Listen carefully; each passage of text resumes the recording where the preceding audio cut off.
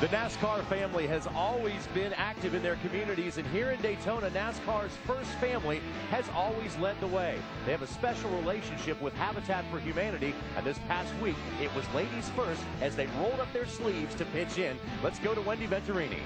Thanks, John. In honor of Betty Jane France's past charity and community service, the NASCAR Foundation started a program this year that will generate opportunities to volunteer over 1 million hours of community service in 2011. Yesterday, Betty Jane's daughter, Lesa France Kennedy, and I took to some power tools to build a Habitat home in the Daytona area.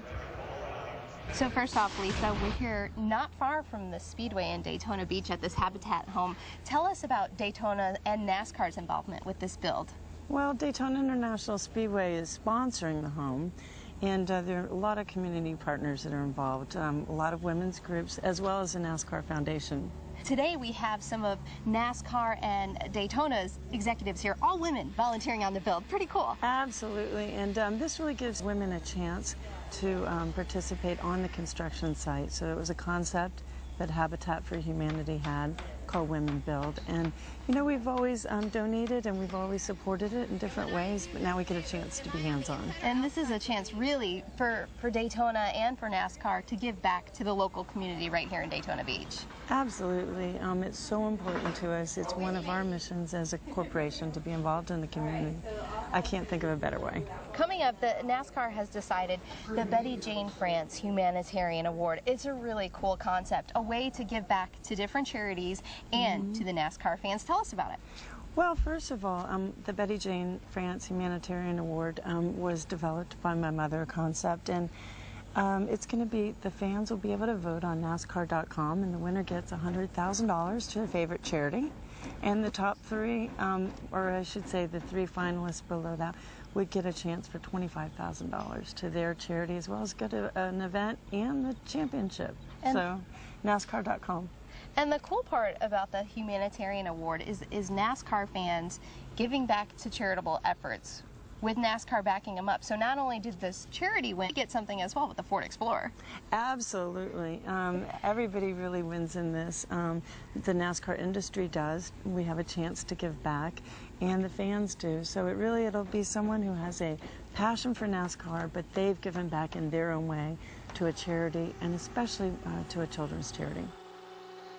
And to recognize the efforts, the volunteer efforts of many of the NASCAR fans, this first ever Betty Jane France Humanitarian Award will be awarded in December, but nominations can still be coming in on NASCAR.com/unites. You have until July 18th. You can nominate a NASCAR fan you think is worthy, that does charity work, and that will be useful for the $100,000 for their favorite children's charity of choice. Definitely a good effort that NASCAR, Daytona, Betty Jane France, and the whole France family is doing to give back to NASCAR fans. Johnny?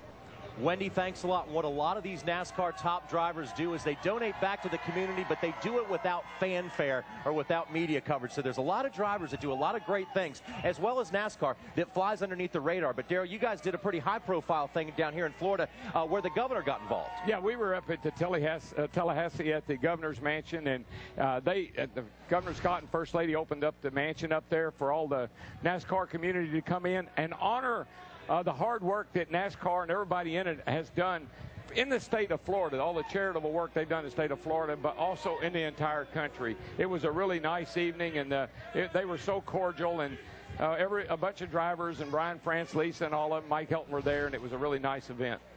Betty Jane France is the first lady of NASCAR. Her husband, Big Bill France, he started NASCAR. Betty Jane has worked tirelessly. She has created such things as Speediatrics. But one thing she has done is she has set an example. For example, you look at something that happened in Joplin, Missouri with the tornadoes. Joey Logano, Jamie McMurray. They went out there. They're giving back to the community. So one thing that Betty Jane France has done, check this out, race fans. This is Joplin, Missouri. So Betty Jane is setting an example in all types of ways. And all of us drivers and sponsors are following Betty Jane France's lead. Thank you, Betty Jane. and you're a great example to follow. Yeah, the France family has always encouraged us as drivers, owners, and anybody in the community to go out and do charitable work and give back, because we all know how fortunate we've been, how blessed we've been, and we have a great platform for drawing attention to charities and to people in need.